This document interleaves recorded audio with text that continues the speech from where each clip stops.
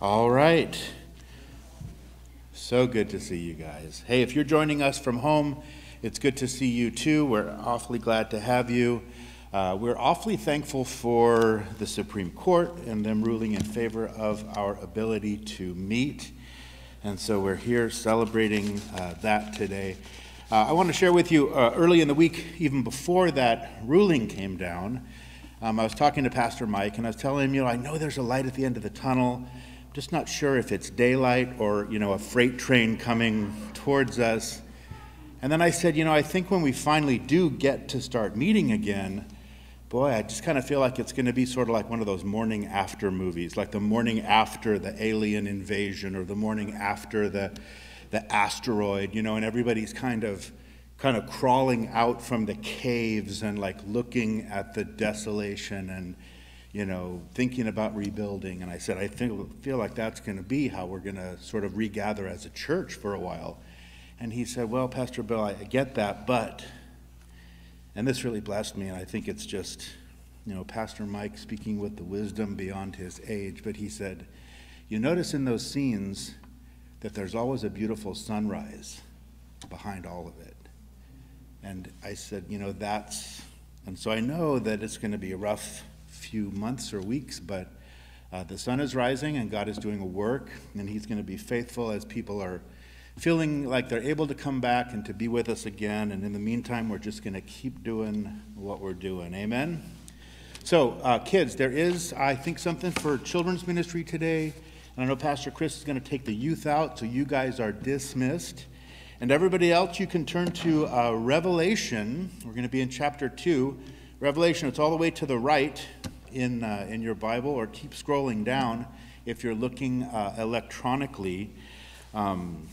Let's just pray as the kids go out, and let's just ask the Lord to really bless his word this morning. So, Father, we are so thankful to be gathered here together this morning, Lord, and just we do look forward, Lord, with a great sense of anticipation, Lord, expectation to what it is that you want to do supernaturally in our hearts, Lord, as we just set this time aside to you, Lord. We pray that your Spirit would be our teacher this morning, Lord. We do pray for ears to hear what he would say to your church corporately, Lord, and just for each of us personally, Father. Speak to us, meet us where we are, we pray.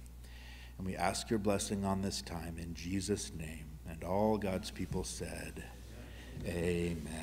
So, controversial, right? Discussed and scrutinized, misunderstood, misinterpreted. These are all of these different words that have been applied to this book of Revelation. And yet my hope is that what we've seen in the last couple weeks in just the first chapter is that what we've seen is the opposite. Right? What we've seen is that it's the beginnings of a very orderly and an awesome revelation of the person of Jesus Christ, right? Our prophet, our priest, our king, the Alpha, the Omega, the Almighty One. And what we've seen is a very different picture of Jesus, right, than most people picture today, because the picture of Jesus in the Revelation is not one of that suffering Savior, but it's one of our exalted Lord, as he is even now this morning in heaven.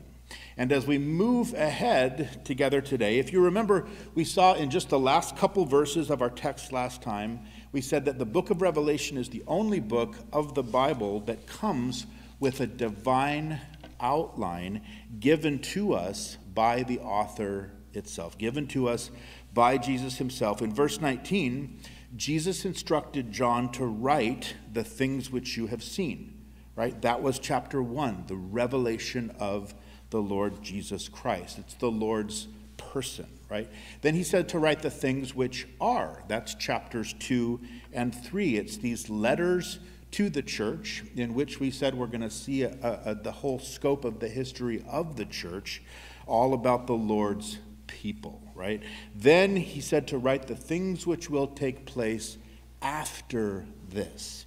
So chapters 4 through 22, which are going to detail for us the things that are yet to come, the Lord's program. So we have the Lord's person, the Lord's people, and finally the Lord's program. And so this morning, we're going to start out looking at Jesus' words to his church in chapters 2 and 3. We're actually going to just look this morning at chapter 2, verses 1 through 7. And we are actually going to spend the next several weeks in just these two chapters. And I know that so often there can be a tendency, and I absolutely understand it, but we want to rush immediately and we want to jump to all of that incredible activity that happens in the supernatural, right? All those things that are recorded for us related to the great tribulation. You think about the seals and the trumpets and all of the bowl judgments and all of these incredible things that we're going to see. And yet, Jesus' 7 letters to the 7 churches that are recorded for us here in these 2 chapters are just as much a revelation of the Lord Jesus, and specifically who he is and what it is that's important to him. The letters actually are probably more important to us as Christians because we're not going to be here during the Great Tribulation. But here we have in these chapters this priceless revelation of the things that are important to Jesus in any and every local church, a church just like ours. Any church that calls itself a church of Jesus, right? Whether it's in our community or in the entire world. Now, we mentioned that Jesus selected these 7 churches specifically out of what would probably have been hundreds at the time and many more in Asia Minor because he wanted to communicate a very specific message to his special people. And the study then of these 2 chapters is a very intriguing one because I think as we look at the Lord's word to these 7 separate fellowships, each of the messages we're going to see has a 4-fold application. Quickly, of course, they apply locally, right? These were real letters written to real churches that really did exist in the first century. And they addressed real issues that were present in those churches. And yet, not only are these words applicable to those specific churches locally, but they also apply, we could say, ecclesiastically, right? They apply to the entire church. And they also serve as a similar message to churches even now today. Certainly, there were other issues in these churches during John's time. And yet, the issues that are addressed by Jesus in these 7 specific letters seem to cover, at least in his mind, kind of most all of the possible circumstances. It's as though Jesus specifically selected these 7 churches to illustrate the different spiritual conditions that were possible and also present that would come in the church until he returns. And so again, it's going to give us some amazing insight into exactly how it is that Jesus estimates and then evaluates the local church. So they apply locally, right? They apply in a broader sense ecclesiastically. But we're going to see that they also apply historically. Because as we work our way through these 2 very comprehensive chapters, what we're going to find is that the order of the 7 churches amazingly follows the order of the various eras all throughout church history. Beginning in John's time, all the way up until what we're experiencing even now. And I know this may seem like a stretch to some, but remember this, in verse 20, as we finished up last time, remember that Jesus referred to the mystery, he said, of the 7 stars which you saw in my right hand, and the 7 golden lampstands. The 7 stars are the angels of the 7 churches, and the 7 lampstands which you saw are the 7 churches. So he tells us that there's some sort of a mystery that's somehow connected with these 7 lampstands. Now, a mystery in the Bible isn't what we think of as a mystery. It's not necessarily something that's spooky or eerie. But a mystery in the Bible simply means something that was once concealed, but that is then revealed. Now, we know that the stands symbolize the 7 churches in that region. We know that this whole section is going to deal with the things that are, right, in John's time. They must deal with the church. And so for centuries, students of the Bible have tried to unlock this mystery. And they tried first by applying this first part of church history with this first letter to the church, and they found kind of a match. And then they did it with the second, and they found another match, and so on, until what we will see by the time we get to the last letter, right, the letter to the lukewarm Laodiceans, we're going to see kind of a sobering truth that it describes exactly the conditions that we are seeing in our current church of today. So all you need to do is compare these 7 letters to a book of church history, and you'll find that the pattern really fits perfectly. So the letters apply locally, they apply ecclesiastically, they also potentially apply historically, and yet this morning I hope that what we'll see is that they certainly, and they most importantly, they apply to each one of us as believers personally. Because again, if they apply to the entire church, the Christian church collectively is simply made up of what? It's made up of Christian individuals personally. So we're going to see that these individual exhortations to people or to groups in the churches, it makes it clear that it applies to all individual believers today because they're revealing the heart of Jesus for all of us as his church. So they have this sort of a rich application locally and ecclesiastically, historically, and personally. And I think that what we're going to find is that not only do they have this fourfold application, but each of the letters we're going to see follows the same kind of a 4-part pattern. Jesus always is going to begin with an approval or a commendation for the things that the church is doing right, except for one particular church, which is he couldn't find anything good to say. That's kind of a sad statement about that church, right? Then he's going to follow up the approval with an accusation or a rebuke for the things that they're doing wrong.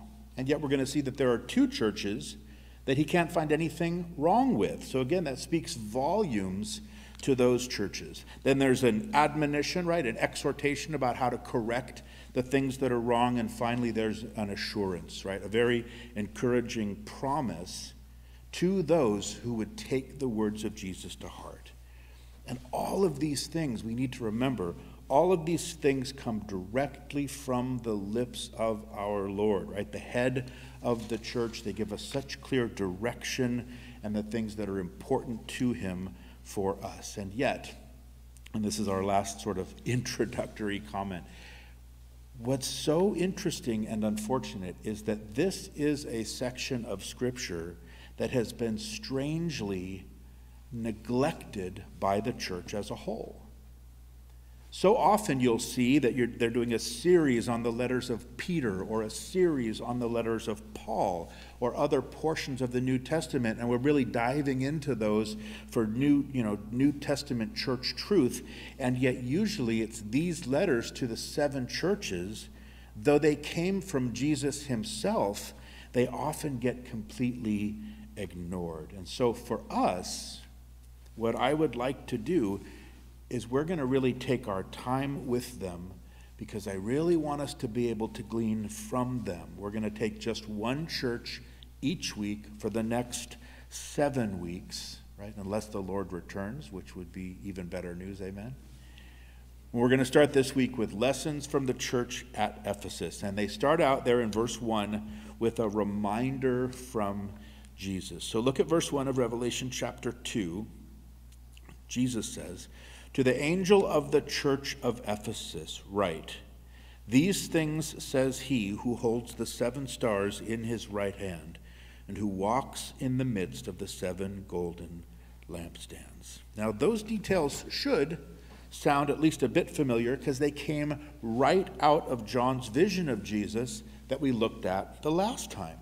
So Jesus introduces himself to this church, and he uses this description of himself to remind them of something that they specifically were in danger of forgetting. And that's that Jesus is central to the church.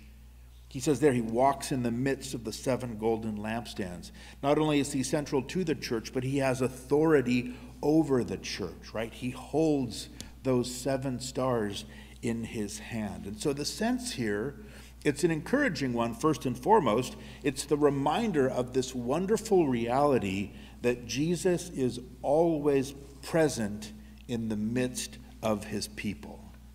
Right, that he's here with us even now, even though not even all of us are here with us even now, right? And yet he's in the midst of all of us, whether we're here in the sanctuary or there at home or driving in the car, wherever we are, Jesus is in our midst, and he's eager to bless, and he's eager to minister. And yet even beyond that greatly encouraging sense, the idea of him walking here, in the original language, it means more so to walk specifically, to walk judiciously. So as he walks in the midst of Calvary Chapel Mountain View or any other church, that he weighs what we're doing here, and he looks at it, and he judges it, not in a condemning way, but he judges it to determine whether we are what we claim to be. Right? We claim to be about him. We claim to be representing him, that we're building upon him. And he is free then to come in and to assess whether what's happening in any local group of believers is really about him. To assess whether or not it really is about what he wants the church to be. So it's a healthy reminder of a very healthy reality, right? For us as a church corporately, but also for each one of us as individuals. Because just in the way that Jesus walks judiciously amongst the whole church, he also evaluates our lives in the same way. And there's a warning here that Jesus, in these words about himself, because somehow this church seems to be in danger of forgetting about the Lord. They need to be reminded that he's there in their midst, there in the church at Ephesus. Now, Ephesus, you can see on the map, it's the closest church to the island of Patmos, which would be just off the coast there, in this sort of an arc of cities. And as we mentioned last time, each of these letters we see here is addressed to an angel. Specifically here, it's the angel of the church of Ephesus. Now, before we get too mysterious here, that word angel most simply means messenger.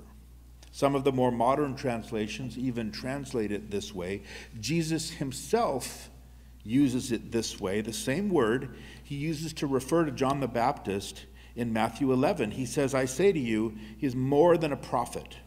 For this is he of whom it is written, behold, I send my messenger before your face, who will prepare your way before you. So it's applied by Jesus to a human being who's carrying a message for God. Just in the same way that a pastor or a spiritual overseer carries a message for God to a local body of God's people. So most likely, most literally, most students understand these simply to be human messengers, right? Or the pastor, if you will, of the church.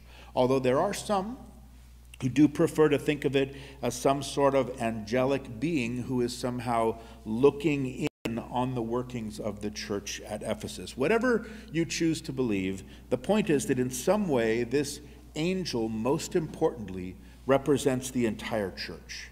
Because the letter isn't written just to a representative, but it's written to the whole of the church that was there in this city of Ephesus. Ephesus, of course, we remember, we just looked at it as we studied through Acts. Ephesus was a famous city in the ancient world. And it had this equally famous church that was planted there. You remember that Paul ministered there for 3 years. Aquila and Priscilla ministered there. Apollos ministered there. Timothy ministered there. Church tradition and history tells us that the Apostle John himself ministered there. I love the way one author put it. He said that surely it was a place of great privilege and of great preaching. It was also a great commercial center. Remember, it was world famous as a religious and cultural and economic center of the entire region. As well, remember, it was definitely a center for wickedness and for immorality. Remember, it had that incredible temple to Diana, the fertility goddess who was worshipped through immoral sex acts. And this tremendous temple to Diana in Ephesus, it was regarded at the time as one of the 7 ancient wonders of the world. 127 pillars, each one with a statue on top of it, 60 feet tall. Remember, we said that this one structure was 1.5 times the length of a football field and 2 times the width of a football field. The whole city of Ephesus, right? Witchcraft, worship of this ancient pagan goddess, it was the focus for the entire city. So Ephesus was a picture of religious immorality at its worst. And yet it was in the midst of all of that, remember, that the Holy Spirit had begun this great work through Paul 40 years earlier. And that work we're going to see was still going strong. Because next, Jesus now writes to them, and he starts with his approval of them. Look at starting off in verse 2, he says, I know your works, your labor, your patience, and that you cannot bear those who are evil. And you have tested those who say they are apostles and are not, and have found them liars. And you've persevered and have patience and have labored for my name's sake and have not become weary. So Ephesus had a very active church with very high spiritual standards, right? They're very, very busy about the things of the Lord. And you see from Jesus' words here, they worked hard, right? And they were laboring for the gospel. And the word that he uses there for labor means to labor to the point of exhaustion. So here you have this church, right? This group of men and women within the church who are serving the Lord to the point of fall into bed at the end of the day, exhaustion. That's the way that they were serving the Lord. They worked hard because the work in wicked Ephesus was hard. And they were very willing to do that work. And Jesus says to do it steadfastly, right? Patiently, persevering. And again, the sense of the language there, it's a steadfast kind of an endurance, right? The kind of keep on keeping on no matter what, and doing it with a victorious attitude. No matter how much opposition came against them, overwhelmingly from all the persecution there that would have gone on in Ephesus. This is a very faithful church. I mean, here they are in the midst of this sexual immorality and idolatry and superstition and persecution, and they just stayed with the Lord. And we couldn't possibly know anything about that. Amen? But they did it, Jesus tells us. Look what he says next. They did it while they maintained holy lives. Right? He says they did not put up with evil people. They were a pure people in the midst of a very impure environment in their city.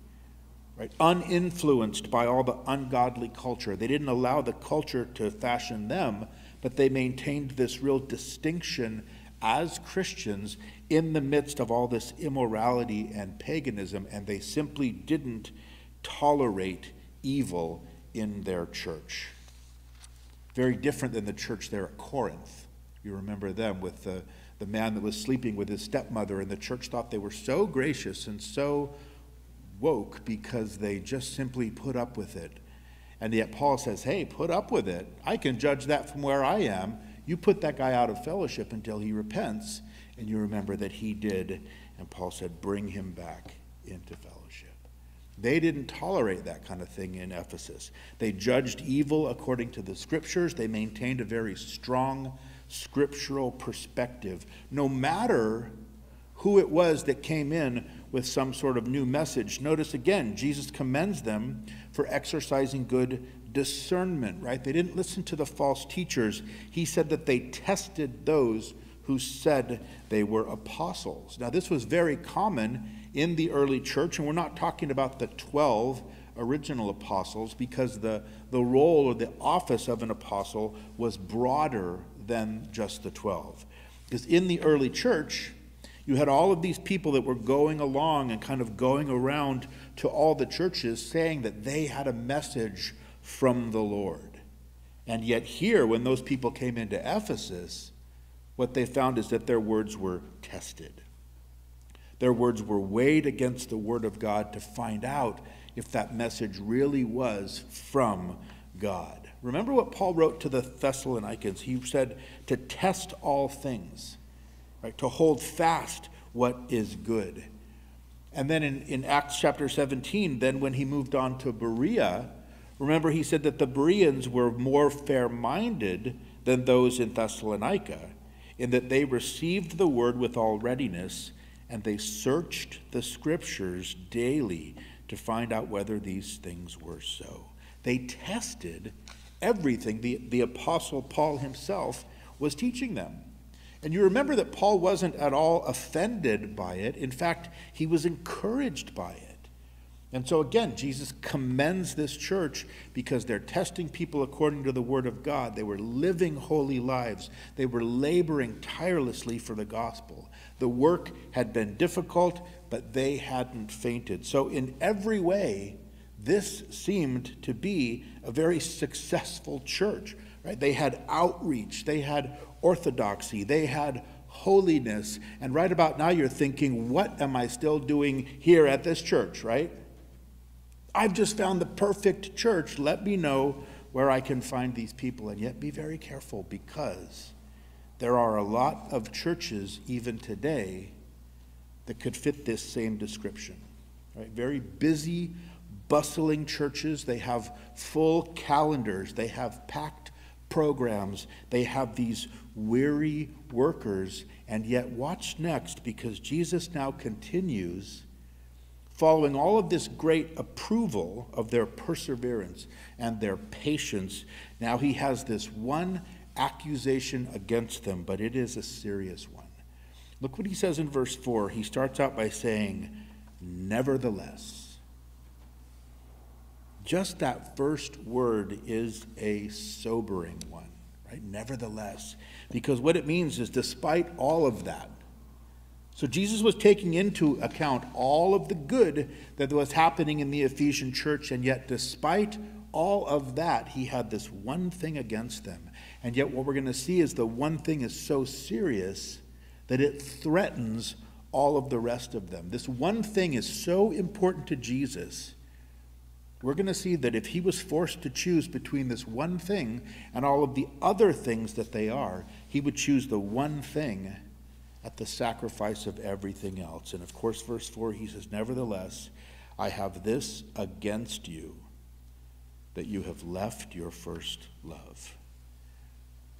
So the church at Ephesus had works and labor, patience, perseverance, holiness. They had doctrinal correctness, but they had left their first love for Jesus. Now notice, they had not ceased to love him, and he doesn't accuse them of that. But what he's concerned about here is that they have left behind a particular quality of their love for him. That they had left that love that they had for him at the time when they were first saved by him. The word first there in first love, it means first, or it means former, or it means in the beginning, that kind of love. And it refers specifically to kind of betrothal love, or spousal love, or what we would call newlywed love, or engagement love, or even going together kind of love.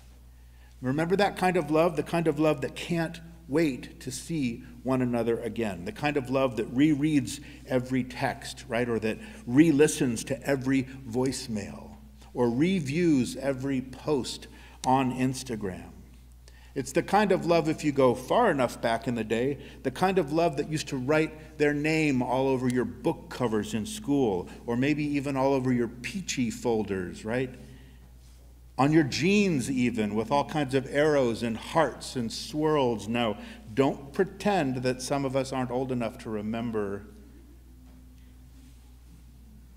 doing that. Right? It's that kind of love that we first had when Jesus first rescued us from darkness, when he first showered us in his grace. That kind of love that we had when we suddenly realized that we were really in relationship with Jesus. You remember when we pored over every word in the Word, and the verses just jumped off the page at us for the very first time, and we simply couldn't believe that everything that we were reading could possibly be true. We simply couldn't believe that it was true because we simply couldn't believe that he was that good. And then, as we learned that the Bible said that we were betrothed to him, we were engaged to him, that he considers us to be his bride. Right? What Paul writes to the Corinthians, he says, I have betrothed you to one husband that I may present you as a chaste virgin to Christ. And this is language that the church of Ephesus would have well understood, because remember, it was just 30 years earlier when Paul had written his own letter to them, and he unlocked this mystery that human marriage is a picture of our own marriage to the Lord Jesus. In Ephesians chapter 4, he explains, or he comments on Genesis chapter 2. He writes that a man shall leave his father and mother and be joined to his wife, and the two shall become one flesh. This is a great mystery, he says, but I speak concerning Christ and the church. Right? It's too good to be true, but Jesus himself is the groom in this marriage relationship, and we as his church are the bride. It's wonderful, right? And yet what can happen to our love for the Lord in that relationship that we have with him over time is the very same thing that can happen to the love in a marriage over time, is that it simply becomes stale. It kind of becomes civil, right? Just sort of routine. And everybody is still very much doing what they're supposed to be doing, but they're doing it now almost bound more so by duty, right? Everybody's working hard in the marriage to kind of keep things going, but they have left that initial spark that got things going in the first place. And so here Jesus looks at this church. He looks at these precious people in the church, and he says that that's exactly what he sees, what he feels, and what he says when he sees them. And it is never what he wanted it to become. Understand this, that Jesus did not save us supremely because he needed a labor force. He didn't save us because he needed a secretary or an office manager or a theologian. Jesus saved us for relationship with him. And that's what means everything to him. All of these other things may mean a lot to him, and you see that he commended them for all of them, but they will never, ever mean more to him than the relationship. And if, in the lives of his people, those other things are now considered what the relationship is, then Jesus is so faithful as a loving husband to come to that church or to come to that individual and to say, you know, you don't understand at all what's important to me. I'll take all of those other things in their proper place, but they will never be a replacement for what was. They will never be a replacement for you, for me having that place in your life. And that is what he is saying to this church. And maybe that's what he's even saying to you this morning, right? In the quiet and the privacy of your own heart. Right? Jesus is way more concerned about who he is to us, personally and intimately. He's way more concerned about that than he ever was about what we can do for him. Now, historically, this church here at Ephesus represents this church of the apostolic times. They're in the first century, because already they were starting to leave that first love for Jesus. Even at this time, just AD about 95 when this letter was written, the fire of that first love had begun to wane a bit. And we've seen when they began, they were fervent, right? They went everywhere preaching the gospel, the love of Christ, the love they had for him, the love that they had for others, wanting them to come to know him. That was driving them through the whole world, and yet now they were becoming a bit more established. They were leaving that first love. And we've watched it, right? This wonderful fervency of this church across the pages of the book of Acts. But remember, the book of Acts only covered about a 30-year period, taking us up to about AD 60. And now here, just 30 years later, that love was fading. And we see how quickly and how easily that fire can fade. And again, there may be some of us, you feel like the fire has faded. Maybe like the church at Ephesus here, you feel like there's a lot of fire going on, maybe on the outside. But in all honesty, there's not much more than a flicker of that same fire and that same passion on the inside. And yet, if that's you this morning, take heart, because Jesus says what? He says he knows. He says he understands. And next, he's going to share with us, as he shares with this struggling church, he's going to give us the remedy for that situation. He now gives them a word of correction, right? There's an admonition to them. Look at verse 5. He says, "Remember therefore from where you have fallen, repent and do the first works, or else I will come to you quickly and remove your lampstand from its place unless you repent."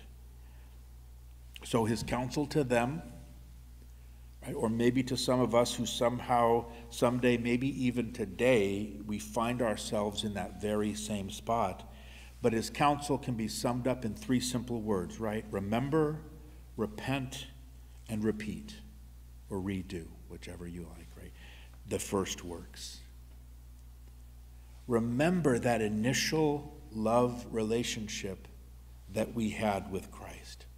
Repent of our current heart attitude, and then repeat those things which we did at first. Now, it is remarkably simple, and yet it is so profoundly powerful, and it is so effective. And what I want us to notice is that the key to the admonition here in verse 5 is actually found back in the accusation that we saw in verse 4. Notice again, Jesus was very careful to say that they had left their first love, not that they had what? Lost their first love. And there is a profound difference, isn't there, between the two? Because you would have no hope of being able to solve this situation if you had truly lost something. If you leave something in a particular place, then you know where it is and you know where to go to find it again. But to lose that same item is something entirely different. They hadn't lost their first love, they had left their first love. And what Jesus is explaining to them here, what he's explaining to us, is that it is still right there where you left it. And he also explained to us how to have it again. Right? Remember, repent, and repeat. Think back to that time when things were better, agree with the Lord that they were better, and then do those things that you were doing when they were better. Remember when your personal relationship with Jesus, that love you had when it was that newlywed kind of love. Remember that time with Jesus when the relationship with him meant more to you than everything else did. And then realize that you have fallen from that place. Notice that Jesus uses that word fallen here because it indicates that we have landed into something that's worse than what it was that we once had. Now, sometimes as Christians, we call it maturing in our faith. Right? We grow wiser. We grow a little bit more settled in our faith. And yet here, Jesus calls it fallen. We can be mature, but we can still be madly in love with him, just like when we first loved him. And Jesus says we can do it again just by doing what we used to, because he is not the one who changed. I love what my pastor would always say, and I believe it's so very true. Pastor Dave would always say, you can take 1,000,000 steps away from God, but it's only one step back. And that one step is simply to do again what we did at first. Right? It was those precious times of prayer and those intimate moments lingering in worship. Right? Those priceless sessions of Bible reading when we read chapters of the Bible at a time, not our devotions with a stopwatch, but we would read chapters of his word at a time, discovering for the very first time how much he loved us. Remember that initial expectation that we once had that he wanted to speak to us and that he was about to speak to us. Remember those edifying times of fellowship that we had with other believers, or just the sheer excitement of the possibility of sharing Jesus with anyone who might listen to us. Because we wanted to share who he was, and we wanted to share what he had done, and we wanted to share the way that he loved us. And what Jesus is saying is go back to those basics, those very first things that we did when we first fell in love with him. It was those things that we did not because anyone told us that we had to, or not just simply because we thought we should do them, but remember we did them because it was all that we could do. It was all that we wanted to do, because these are the things that we never will outgrow. We'll never grow beyond those things. And yet, hasn't Satan done such a masterful job of creating kind of a sense of dissatisfaction with those first works? And what I mean by this is that you'll see so many Christians will be out running about after almost every new strange method or some new program for growth or to find peace, right? We have these shortened attention spans that make us just bored with the truest excitement that really only comes from that real relationship. And so often it seems that a Christian will do almost anything except do those first works again. And that's why I think it's so incredibly profound that Jesus promises that it is those first works, nothing more and nothing less. That's what will restore that first love. Wherever it is that you've fallen, simply do those things. And what's interesting is that what you find is that when a person has fallen away from that first love, and when they do reassess what it was that those first works really were, and then go back and make those same things priorities in their lives once again, what they discover is that that relationship is sitting right there where I once left it. And notice how clear Jesus is that the stakes are high here. Right? There are severe consequences of them falling away, of this church not taking him seriously. He says, unless there's a radical change here, what's he going to do? He's going to remove their lampstand from its place. He's going to remove their lampstand from its place in his presence. He says, if this doesn't change, I'm going to remove the fullness of my presence from this local church. And when he does that, understand, all of the work will still go on, and all of the efforts and the perseverance and the testing and all of that deep respect they had for the word, all those other things will still be going on. And yet everyone who comes in after that point is going to have this strange sense that all of these good things seem to be happening, but there seems to be something wrong here. There seems to be something missing in this church or in this person. Because it's not about, or this person is not about, what it is supposed to be supremely about, and that is a love relationship with the Lord Jesus himself. Right? We all know it personally. There's a dryness that comes into our lives, and there's a desperate need for the living water of his Holy Spirit and for his presence again. Right? That presence that only comes to us as we are directly connected intimately with him, and as we are enjoying that first love with him. And notice here, in the midst of this admonition, Jesus adds one final word of approval that we're going to see is very related. Look at verse 6. He says, but this you have, he says, that you hate the deeds of the Nicolaitans, which I also hate.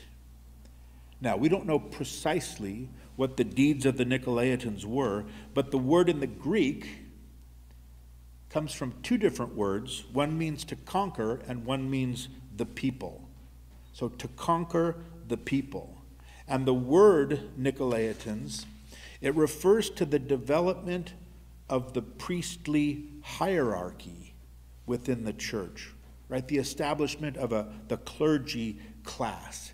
And what that did is it took the focus of the church off of Jesus, and it put it on the church itself, or more specifically on the clergy. Now, we're going to deal with this more in depth when we get to the letter to the church at Pergamos, but for now, Jesus mentions it here to the Ephesians because here Jesus is fighting for the hearts of his own people, fighting for that place of first love in his heart. And he looks and he says, so now there's this religious system that's already developing within first century Christianity, and now they want to compete with me for first love in the hearts of my people. They're trying to set themselves up as mediators between my people and me. They want my people to become more connected to them rather than be connected directly with me. And it doesn't matter today whether we're talking about priests or whether we're talking about celebrity pastors or rock star worship leaders, any of these kinds of things, anything that comes between Jesus and his people and threatens that first love, Jesus looks at it and he condemns it because he hates it. And those are powerful words. For Jesus to say that he hates something, right? This Savior that is so rich in love. And yet it's coming between him and his people. And finally now to this, even this fallen church, Jesus has this final word of wonderful assurance for them. Look what it says in verse 7. He says, he who has an ear to hear, let him hear what the Spirit says to the churches. And to him who overcomes, I will give to eat from the tree of life, which is in the midst of the paradise of God. So Jesus reminds them of the reward that awaits those who have labored and have tested and who do persevere, but also who simply do it out of a love for him.